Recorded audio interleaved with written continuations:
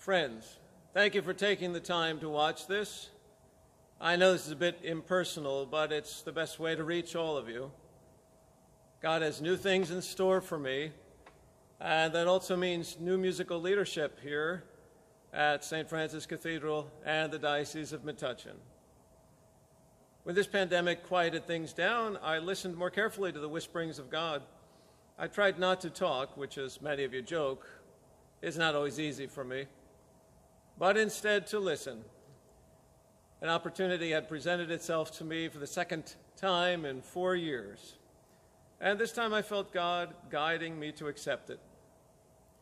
The same way I felt God leading me to the cathedral many years ago. With no shortage of anxiety, but nonetheless trust in our Lord, I have informed Father Christie, our new rector, that effective September 1st, I will be stepping aside as Director of Music to continue ministry in the church in Southwest Florida.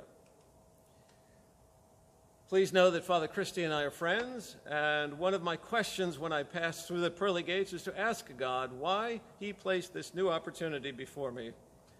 At the exact moment, a dream collaboration with this wonderful priest was to commence. I met Father Christie in the late 1980s when I directed the music for his first Mass as a priest.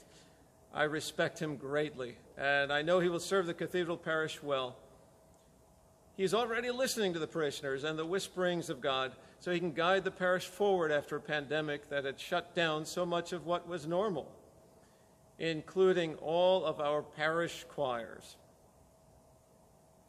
This beautiful pipe organ, the primary musical instrument of the diocese, is where I have always felt my gifts were most effective. This past February, I celebrated 20 years as Director of Music for St. Francis Cathedral in the Diocese of Metuchen.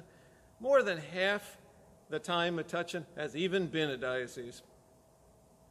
I play organ for approximately 400 Masses each year, or around 8,000 since I arrived in this choir loft. But my history in the diocese goes back to 1987, when I began my first full-time position at Our Lady of Lourdes Church, White House Station.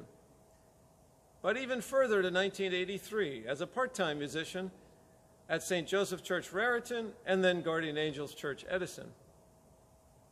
At Our Lady of Lourdes, I met my future wife.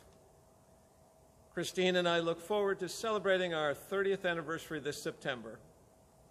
Our 4 children, Adam, Mary, Emily, and Catherine, grew up in that parish, and we became a 2-parish family when Catherine was 11 months old, and I came to the cathedral. She will graduate college this coming year. It's been an honor to conduct music for the installations of Bishop Budkowski and Cecchio, the funerals of Bishops Breen and Hughes, and to serve the cathedral with Monsignors Beale, Allegro, Zamorsky, and now Father Christie. To conduct music at various diocesan pilgrimages to the Basilica in Washington, D.C., and even a few European pilgrimages. These bishops and rectors are all great men whose lives have been dedicated to serving our Lord in love and humility. Monsignor Zamorsky has treated me with the greatest level of respect, always referring to me, as you know, as Maestro. I know we all wish him well in retirement.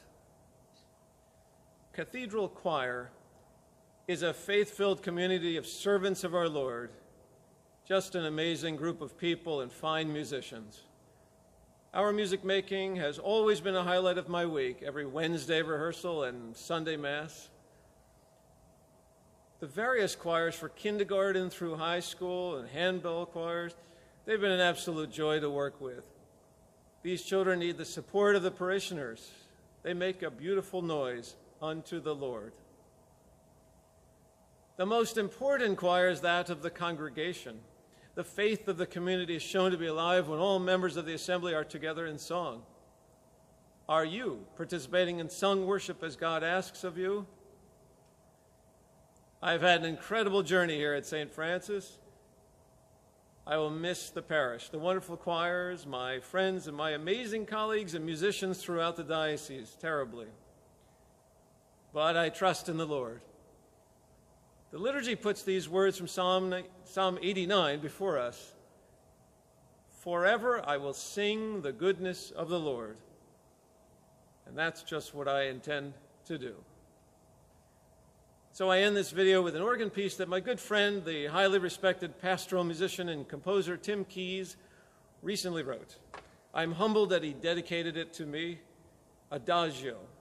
It's part of the piece, Toccata, Adagio, and Fugue. And I share it now with you. Thank you again for listening, and God bless you.